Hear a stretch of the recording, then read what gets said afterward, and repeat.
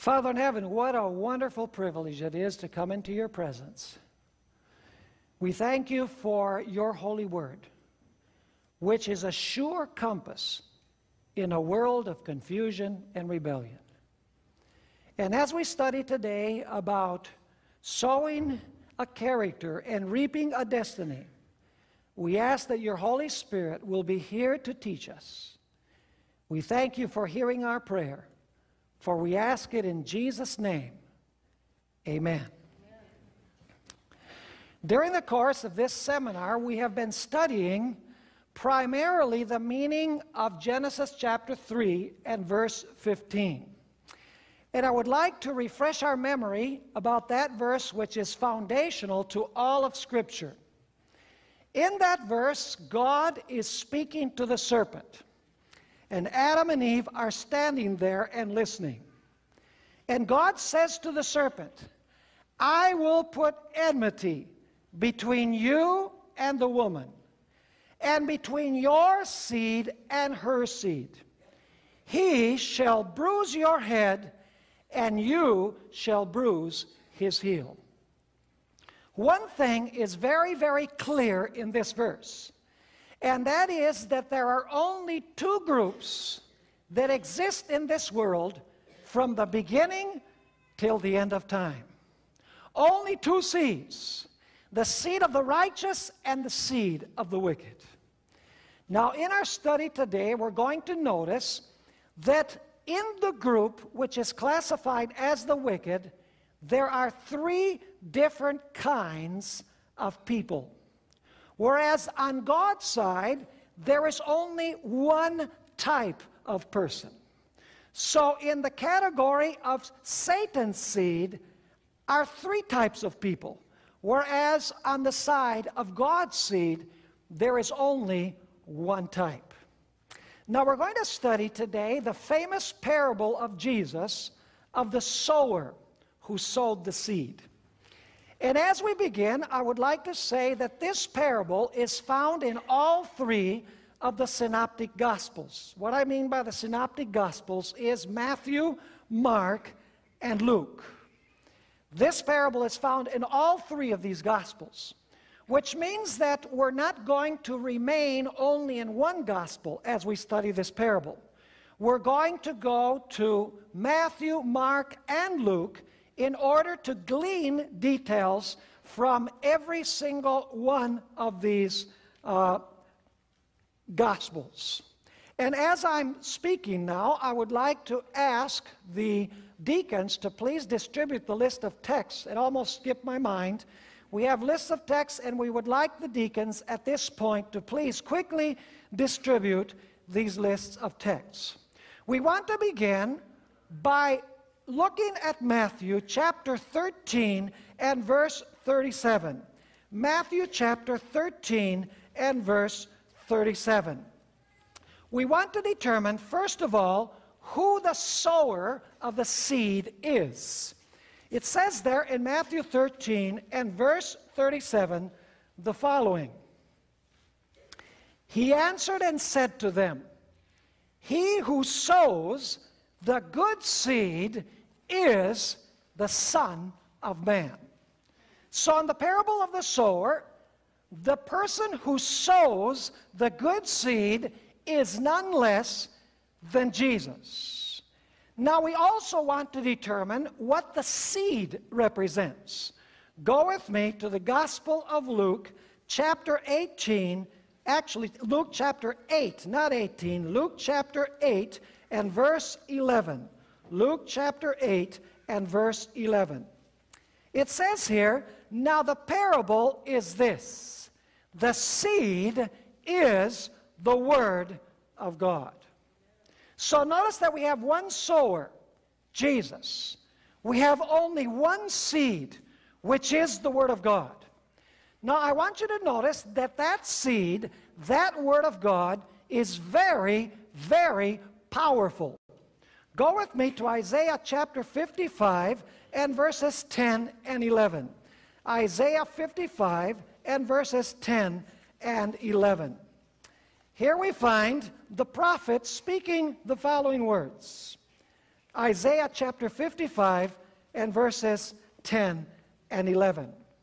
For as the rain comes down and the snow from heaven, and do not return there, but water the earth, and make it bring forth and bud, that it may give seed to the sower, and bread to the eater, so shall my word be that goes forth from my mouth.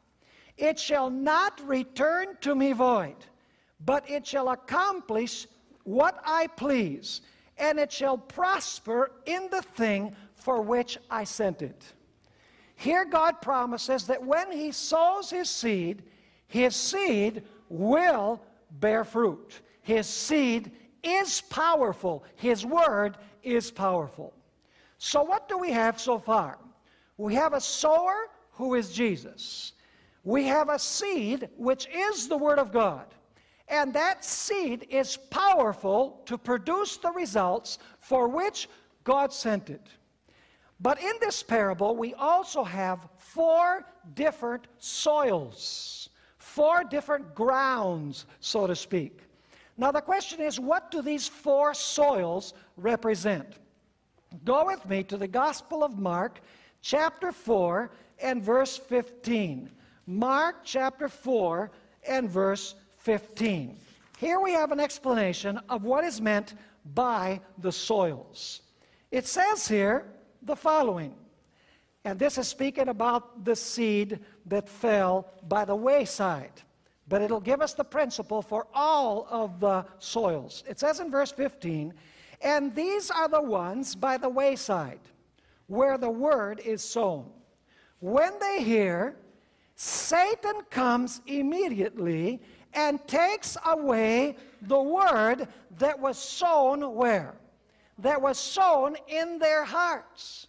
So the seed is sown in the ground or in the soil, but the soil represents what? The soil represents the heart. And so in this parable of the sower, you have 4 different kinds of hearts. 3 of these hearts are not desirable. Only 1 of them is desirable. In fact, 3 of these hearts end up being in the camp of Satan. And only 1 of these ends up being on the side of God. And so summarizing what we've studied, we have in this parable 1 sower, who is Jesus. We have 1 seed, which is the Word of God. The Word of God is powerful to accomplish the purpose for which it is sent.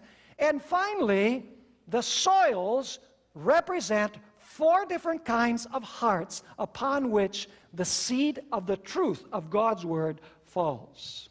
Now let's examine all 4 of these soils and see what they have to teach us today. Let's go, first of all, to the seed that fell by the wayside or on the path. Go with me to Luke chapter 8 and we'll read verse 12. Luke chapter 8 and verse 12. The seed by the wayside. It says here, those by the wayside are the ones who hear. By the way, everyone in this parable hears. Those seeds that are planted by the wayside, the hearts hear. Those in stony places, the people hear. Those among thorns, the people hear. Those on good ground, the people hear. In other words, there's no way of saying, I didn't know this.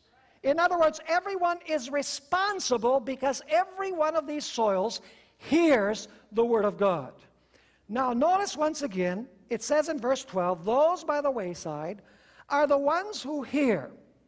Then the devil comes and takes away the Word out of their hearts, lest they should believe and be what?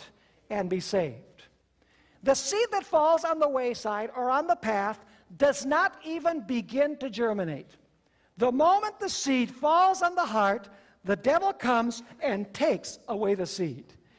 These are individuals who hear the Word of God and immediately they reject the Word or they postpone. They refuse to accept what God is teaching them. We have biblical examples of this type of person. You remember, for example, when the Apostle Paul appeared before Felix. The story is found in Acts chapter 24 and verse 25. The Apostle Paul preached this tremendous, powerful sermon. And after he preached the sermon, he was hoping that Felix would accept the message. But I want you to notice what happened with Felix. It says here in the book of Acts, chapter 24, and verse 25, the following. Now as he reasoned about righteousness, self-control, and the judgment to come. Notice Paul's sermon. He's preaching the word of God about these things. Felix was afraid and answered, "Go away for now. When I have a convenient time, I will call for you." Do you know the opportunity never came? Because that was his moment of opportunity. When he said, "It's convenient, I will call you," no convenient time ever came. We have also the Apostle Paul standing before King Agrippa. Notice Acts chapter 26 and verses 27 and 28. Acts chapter 26 and verses 27 and 28. Once again, the Apostle Paul has preached a powerful sermon about receiving Jesus Christ and preparing for the judgment. And I want you to notice what happens when he finishes his sermon. It says there in Acts chapter 26 and verse 27 and 28, "King Agrippa, do you believe the prophets? I know that you do believe." Then Agrippa said to Paul, "You almost persuade me to become a Christian." Sad, tragic words. So Paul preached these powerful sermons before Felix, before Agrippa. Felix says, "I will call you at a convenient season." He puts it off. Agrippa says, "You know, what you're saying is very persuasive and powerful. You almost persuade me to become a Christian, but not quite." The seed fell on the path. The seed fell by the wayside. It did not even begin to germinate in the heart. These types of hearers are also illustrated by those who stoned Stephen, the first Christian martyr. Go with me to the book of Acts chapter 7. Acts chapter 7. By the way, this whole chapter almost is a sermon presented by Stephen to the Jewish Sanhedrin, to the Jewish council. And I want you to notice what happens after the sermon is preached. Chapter 7, and starting with verse 54. It says, "When they heard these things, they were cut to the heart, and they gnashed at him with their teeth." They were really angry, weren't they? "But he, being full of the Holy Spirit, gazed into heaven and saw the glory of God and Jesus standing at the right hand of God, and said, 'Look, I see the heavens opened and the Son of Man standing on the right hand of God.' Then they cried out with a loud voice, stopped their ears, and ran at him with one accord. And they cast him out of the city and stoned him.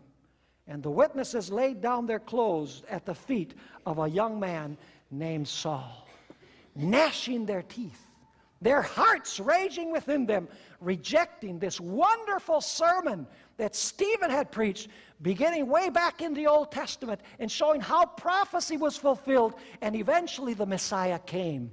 They openly rejected the message that God presented through Stephen. By the way, in the end time, there are going to be people like this also. In fact, all of those who receive the message of the Antichrist will eventually be people of this type. Notice 2 Thessalonians chapter 2, 2 Thessalonians chapter 2, and I would like to read a few verses that we find there, beginning with verse 8. It says there, "And then the lawless one will be revealed." That's the Antichrist, by the way. "Whom the Lord will consume with the breath of his mouth and destroy with the brightness of his coming. The coming of the lawless one is according to the working of Satan, with all power, signs, and lying wonders, and with all unrighteous deception among those who perish. And now notice why they perish. Because they did not receive what? The love of the truth, that they might be saved. And by the way, what is truth? Jesus said in John 17, verse 17, sanctify them through your truth. Your word is truth. So what is rejected if they did not receive the love of the truth? They rejected truth, which is found where? In the Holy Bible. And notice what we find in verse 11. And for this reason, God will send them a strong delusion, that they should believe what? The lie.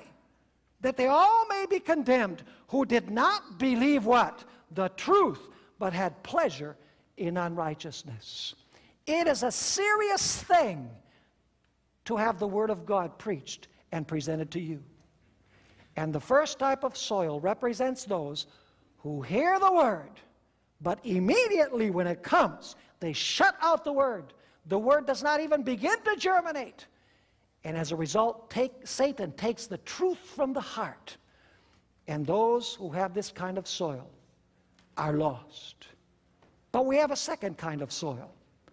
It's the soil on stony ground. Go with me to the Gospel of Luke, chapter 8 and verse 6. The Gospel of Luke, chapter 8 and verse 6.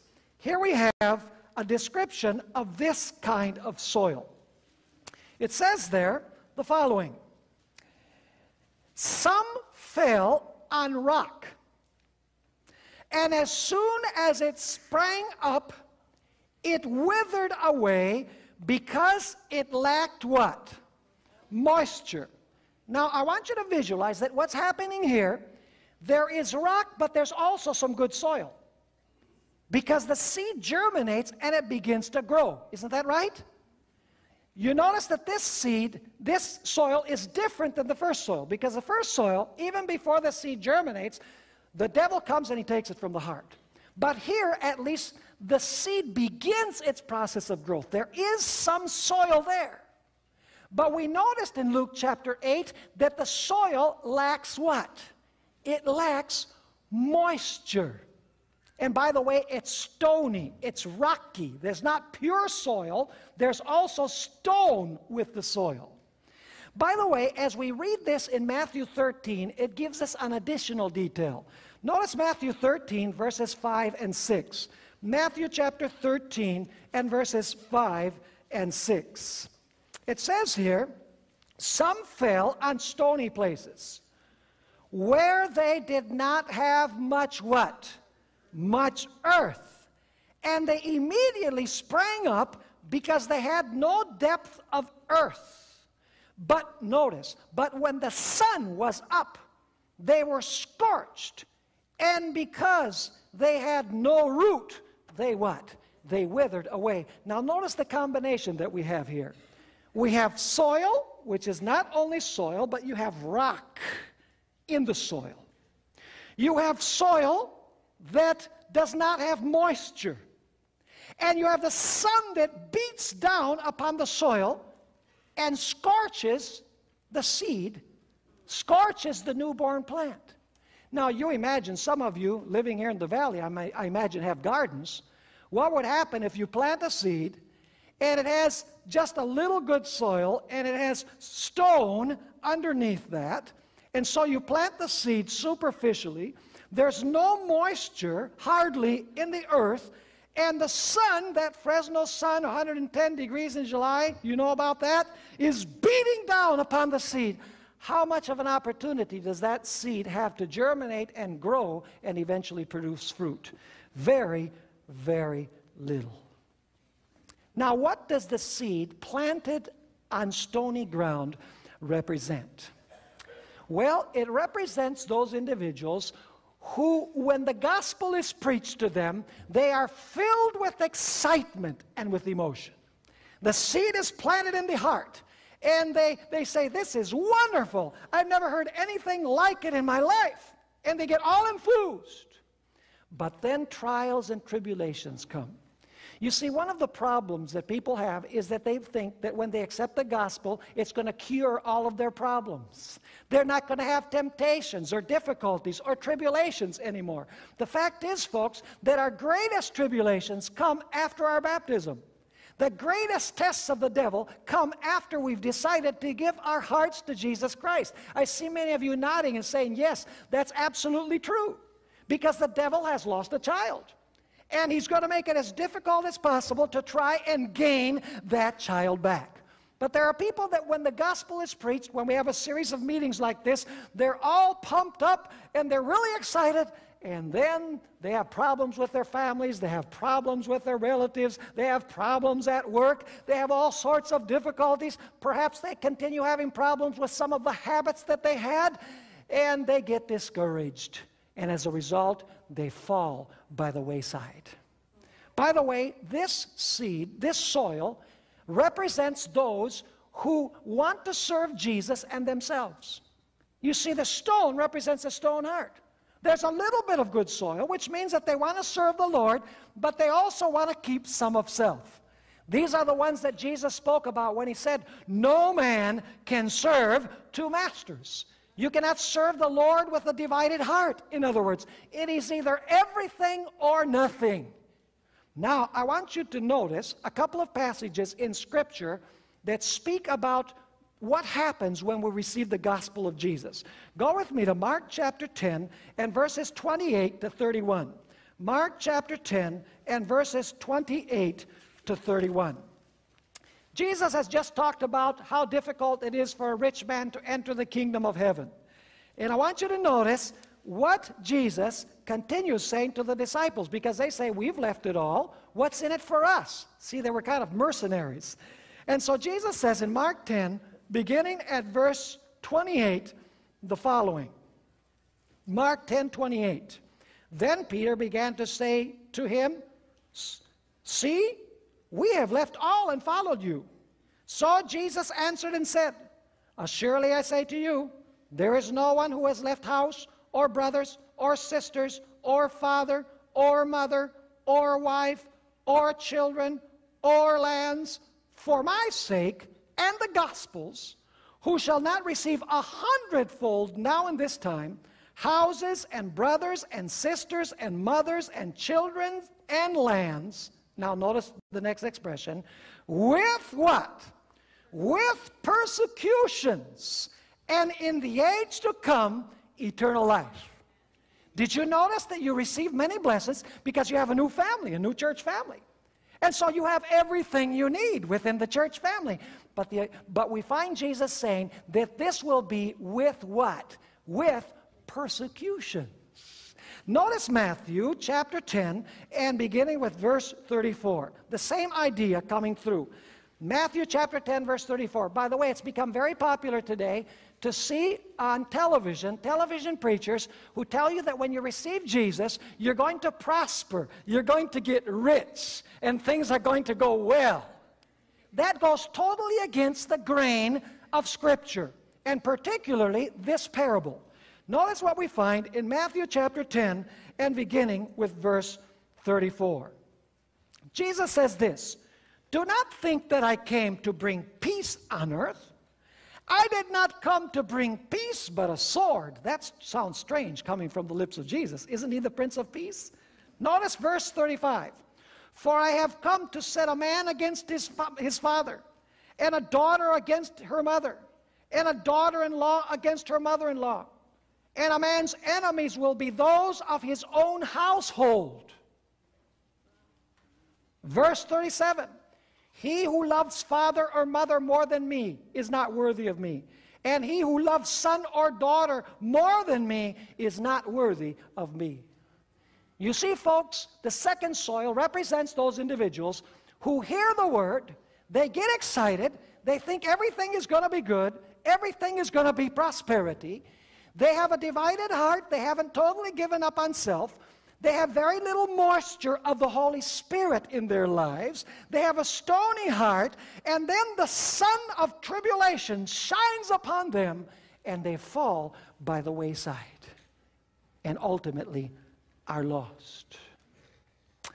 You know, several years ago, while I was teaching in our university in Columbia, there was this young lady that came to our theological school. She came to study as a Bible instructor. Her name, Josefina Mendez. She was involved in an accident, and she died a few years ago. But she came to our school, and, you know, I tried to get close to the students and find out about their background. And so one day I was sitting under the trees there on a bench, and, you know, she came and sat down. We started talking, and she told me her story. She said, Pastor, I lived in this town in Columbia. I don't remember the name of the town, but I lived in this town in Columbia.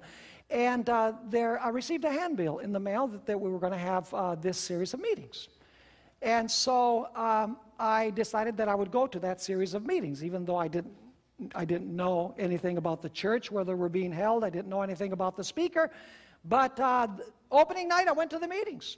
And it was an evangelistic series, you can guess. And so she went through the whole evangelistic series, and at the end of the series, she decided that she would be baptized. And so she went home, and she told her parents, I've been going to these meetings, and I believe that the truth is being proclaimed there. And they asked her, what church is it? Is it the Catholic Church? She said, no, it's the Seventh-day Adventist Church.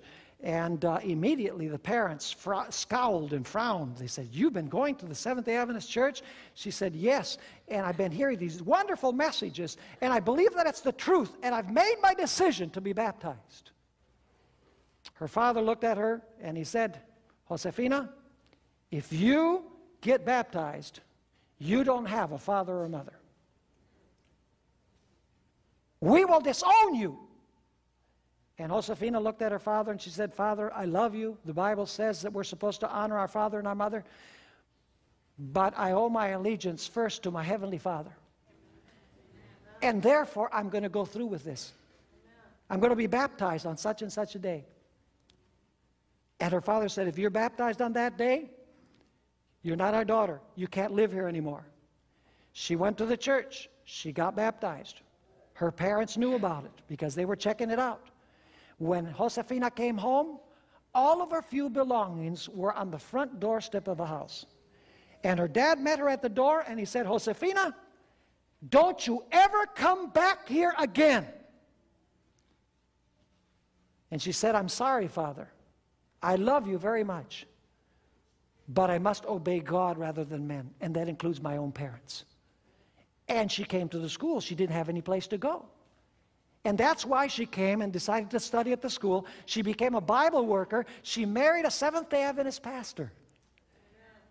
And by the way, her parents never accepted the message. As far as I know, she was disowned for the rest of her life. She did not receive the word like the stony ground hearers. I mean, when tribulation came and the family rose against her, she says, my allegiance is with God. But a person who had a superficial religion with very little Holy Spirit, very little moisture, because the moisture represents the Holy Spirit, would have easily fallen by the wayside and have said, oh, what's the use? I can't have my family against me. I can't have my fellow workers against me. I can't have my friends against me, and then fall by the wayside. By the way, did you know that Judas Iscariot fits in this category? I'm not going to read the passage, but in Matthew 8, verses 18 to 22, there's a certain scribe that comes to Jesus, and he says to him, I'll follow you wherever you go. That was Judas. And Jesus, trying to discourage him because he knew his heart, says, birds have nests and foxes have holes, but the Son of Man doesn't have any place to lay his head. What Jesus was saying to him is, look, if you're going to follow me for the loaves and the fishes, know that you're going down the wrong road. Because I don't have any prosperity, I don't have money, I don't have anything to offer you in terms of material prosperity. If you're following me for that reason, forget it. Do you know, if you look at the context of that passage, you're going to find that Judas offered to follow Jesus when Jesus was popular. Multitudes were following Jesus. I mean, people were excited because Jesus was healing diseases and he was feeding thousands of people. They say, whoa, this is the guy that we want to be with. But then when Jesus started preaching the word, according to John chapter 6, only the disciples were left. And Jesus says, are you going to leave too? And Peter says, Lord, if we leave, where can we go? You have miracles. Is that what Peter said? No, you have what? You have words of life.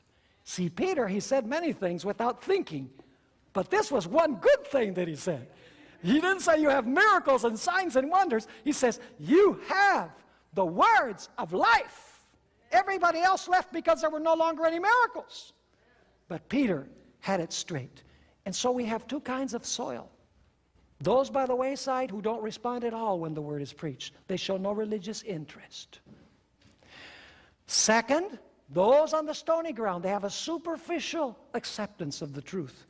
Part rock, part their own self, and part good soil, part Jesus. Trying to serve two masters. Accepting Jesus in a time of emotion and feeling. Tribulations come. They fall by the wayside. But there's a third type of soil. And that is the seed that fell among the thorns. You see, that was good soil, but there were thorns. Notice Luke chapter 8 and verse 14. Luke chapter 8 and verse 14 describes this kind of soil. It says there in Luke chapter 8 and verse 14 the following. Now the ones that fell among thorns are those who, when they have heard, see, they hear also, when they have heard, go out and are what? And are choked by what? With cares. By the way, if you go to the Gospel of Mark, chapter 4 and verse 19, it adds an expression. It says, by the cares of this world. It adds that, by the cares of this world. Do you know what the cares of this world are? Wanting to accumulate houses and cars and money and stocks and bonds and wanting to work 2 jobs. Things that are not bad in themselves, but which absorb our time and effort. That's part of the thorns. The cares of this life. Notice once again, Luke chapter 8 and verse 14, it says, now the ones that fell among the thorns are those who, when they have heard, go out and are choked with the cares of this world. If you compare Mark, what else? Actually, Mark says with the deceitfulness of riches. See, that's why you have to compare all 3 Gospels, because each one expresses it a little differently. It's not riches, it is the deceitfulness of riches, and then something else. And what? And the pleasures of life, and bring no fruit to maturity. The thorns, by the way, what do thorns represent in Scripture? You remember in Genesis chapter 3 and verse 18, what came in consequence of sin? God said, cursed is the ground for your sake. In toil you shall eat of it all the days of your life. And then what does he say? Both thorns and thistles it shall bring forth for you.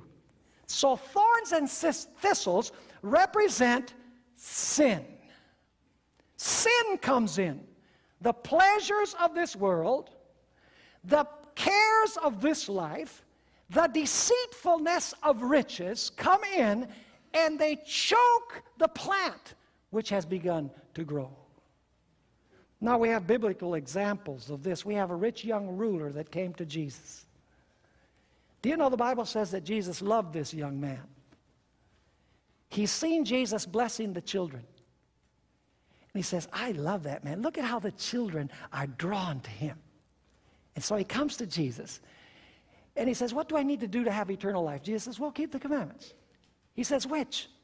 So then Jesus quotes the last table of the law. And the young man says, I've done all these things since I was a young boy. What more do I lack? And Jesus looks at him, and he says, if you would be perfect, Go sell all that you have and give it to the poor, and you will have treasure with me in heaven, and come follow me. And the Bible says that this young man left sad, sorrowful, because he had what? Because he had many possessions. Did he allow the deceitfulness of riches to choke the seed in his heart? You know, folks, as Seventh-day Adventist Christians, many times we say, oh, no, I'm not a slave to money. I have no problems with money. I can handle it. And yet, what are we doing? We're accumulating things that we don't really need. Isn't that right? Do we need 4 houses to live in? Do we actually need 4 automobiles? Do we actually need tens of thousands of dollars in the bank while the work of God is languishing?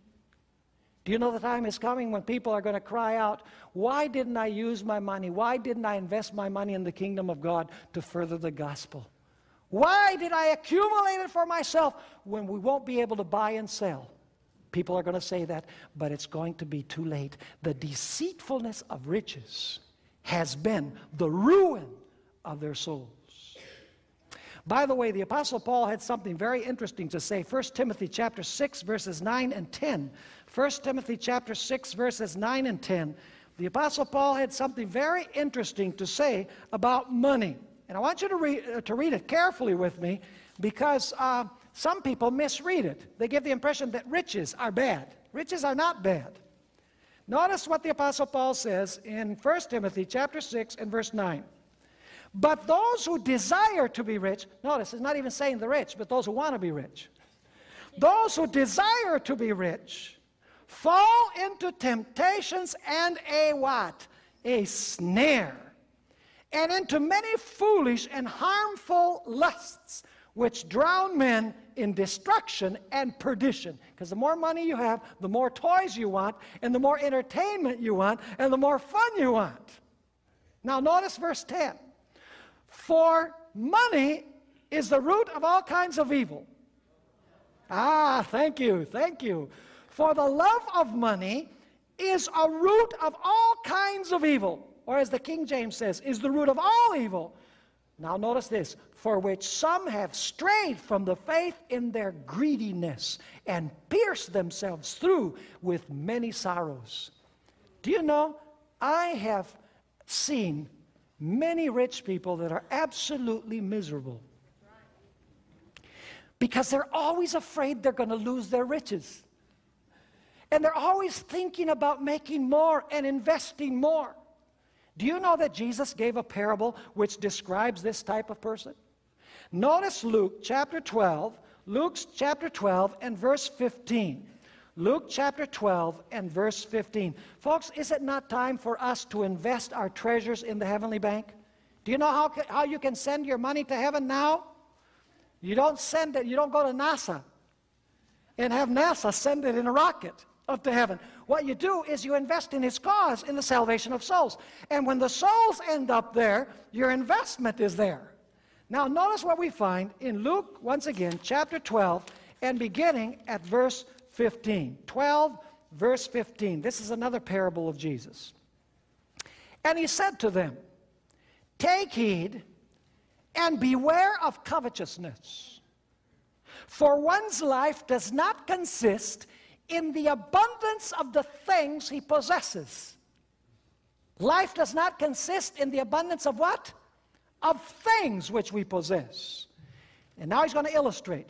Then He spoke a parable to them, saying, the ground of a certain rich man yielded plentifully. And he thought within himself, saying, what shall I do, since I have no room to store my crops? So he said, I will do this.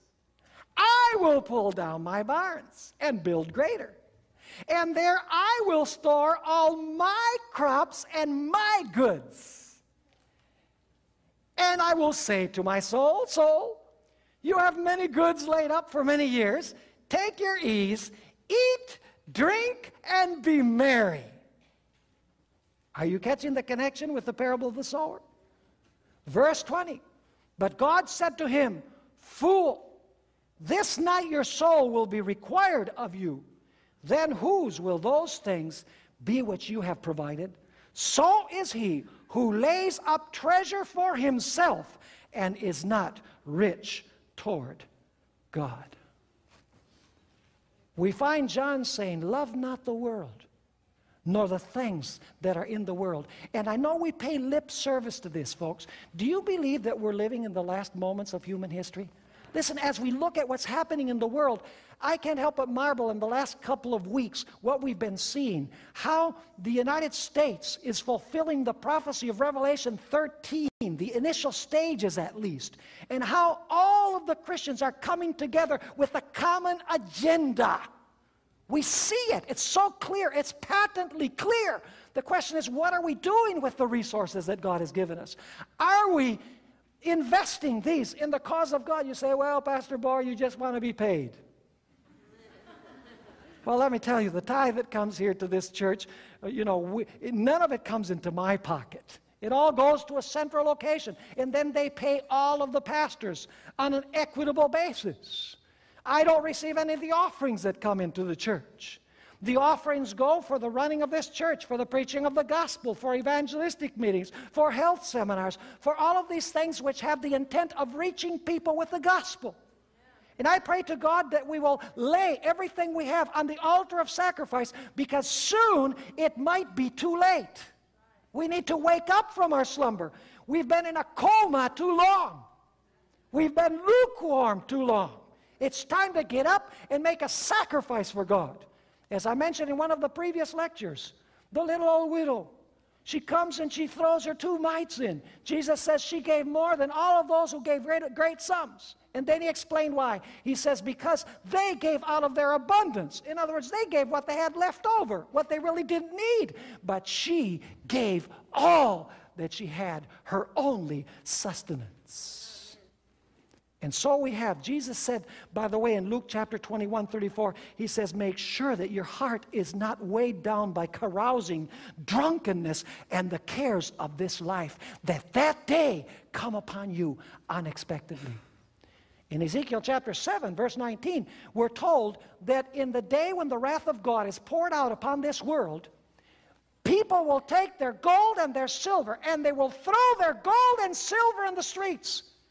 And they will say, what good is this? We're lost. We're eternally lost. What good is it to have all of these things? Silver and gold will be absolutely worthless.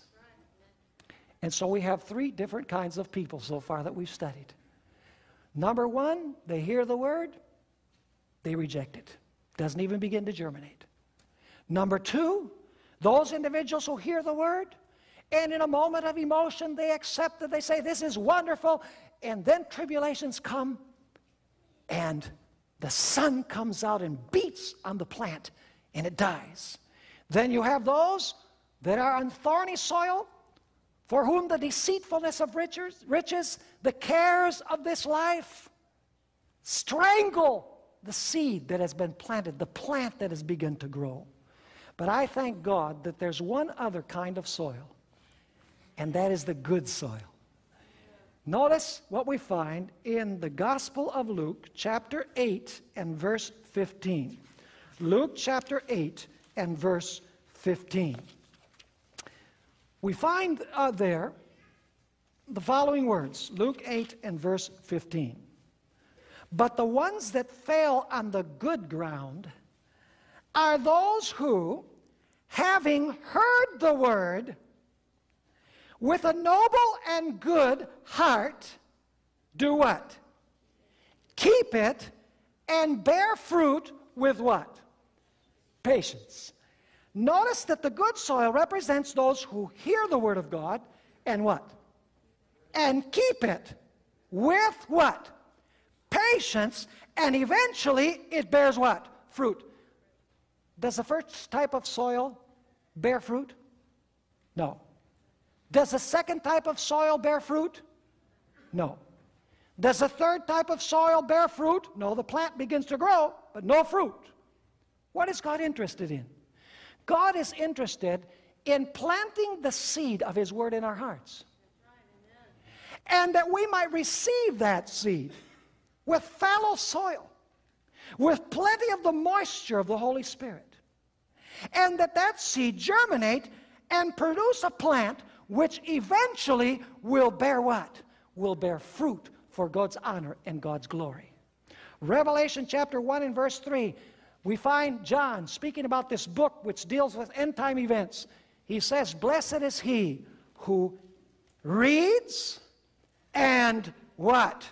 And those who hear the words of this prophecy and what? And keep those things which are written in it, for the time is near. Notice, read, hear, that means pay attention, and what? And keep. Notice John chapter 14 and verse 23. John chapter 14 and verse 23. By the way, Jesus abiding in our hearts has a condition. He will not abide in any heart. Notice what we find in John chapter 14 and verse 23. Here Jesus says this, if anyone loves me, he will what? He will keep my word. And my Father will love him. And we will come to him and make our home with him. Isn't that beautiful? If anyone hears my word and what? And keeps my word, both I and the Father will come, and we will make our home, our abode with them. James tells us that it's not the hearers of the word which will be justified, but whom? The doers of the word.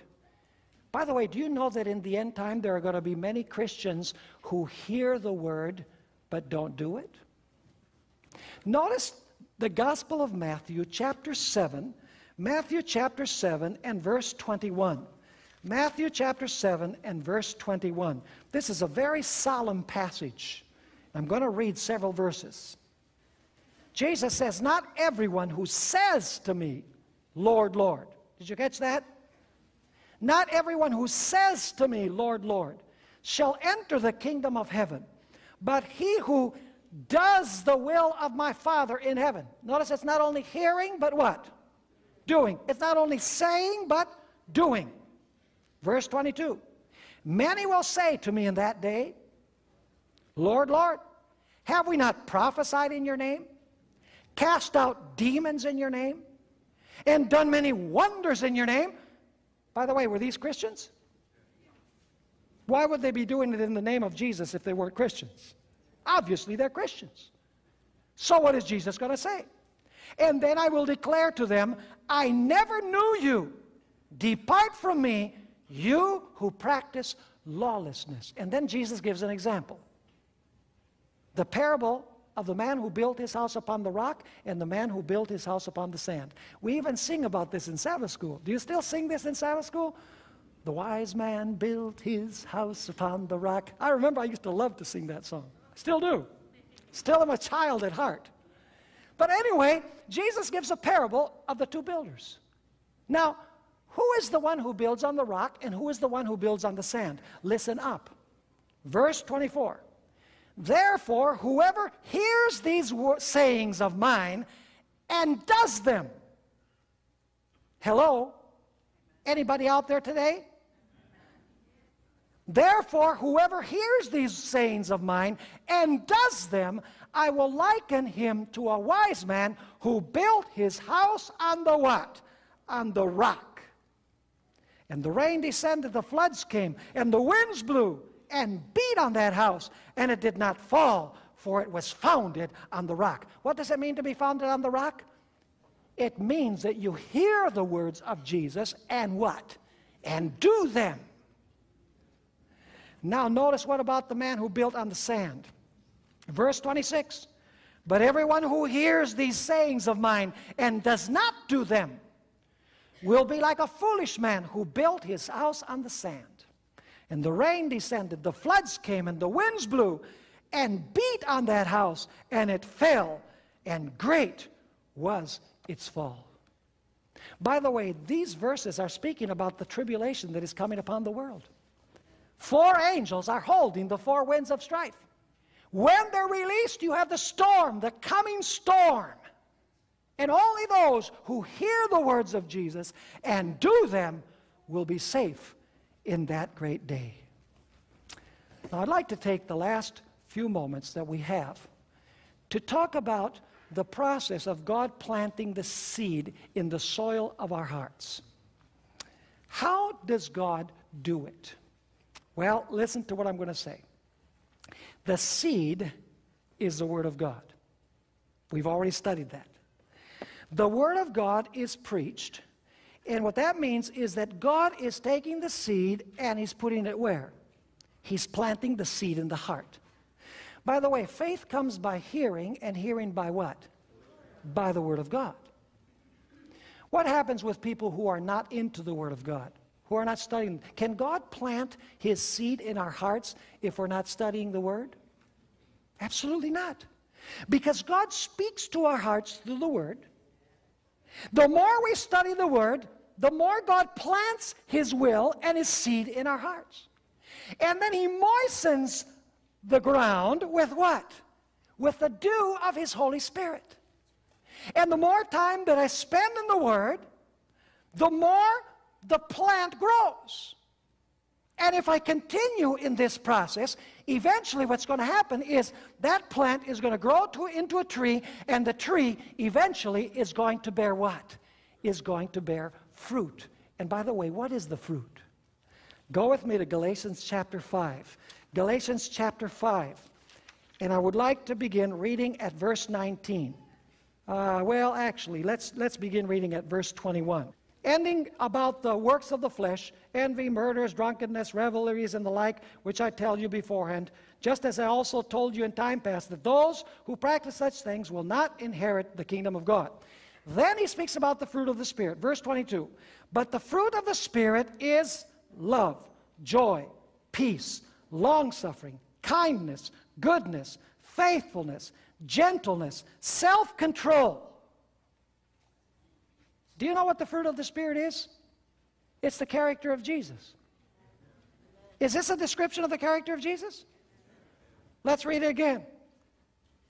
It says, love, joy, peace, long-suffering, kindness, goodness, faithfulness, gentleness, self-control. That's the fruit. How does the fruit come? Do you have to plant before you harvest fruit? Of course you do. So what does God do? He takes the seed of the truth, He plants it in our heart. The more that we're in the Word, studying the Word, assimilating the Word, God speaks to us. He plants the Word in our hearts. Through the influence of the Holy Spirit, that plant begins to what? To grow. And eventually it produces in our lives the fruit of the Spirit. In other words, it produces in our lives the character of Jesus. Do you know we take the mold of the character of that which we dedicate our time to? You know this, right? If we dedicate most of our time to music and worldly endeavors and television and videos and all of these things, what type of character are we going to have? We're going to reflect that character. But the more that we allow the Word of God to enter through our eyes by Bible study, by listening to sermons, by watching 3ABN, by watching spiritual things, God plants His seed in our hearts. The seed grows into a plant, then grows into a tree, and then our lives change because we have, as a result, the fruit of the Spirit appearing in our lives, which is Christ-likeness, the hope of glory, incidentally. So we have 4 soils. 3 of them will eventually be lost. 1 of them only will be saved in the kingdom. What is the soil of your heart? Are you a wayside hearer? Are you a stony ground hearer? Are you a thorny ground hearer? Or are you a good soil hearer? Our decision will determine our eternal destiny. And folks, let me finish with a positive note. Do you know that we're not stuck with the heart that we have? God can change the heart. Just look at Saul of Tarsus. He had a heart of stone. He was right there stoning Stephen, along with, not actively, but he was encouraging the people to stone Stephen. And yet the Lord changed his heart from stony soil to from wayside soil to a soft, tender heart. The good news is that God can change the soil of our hearts. And I pray to God that we will be like the good soil where the seed of truth is planted unto eternal life.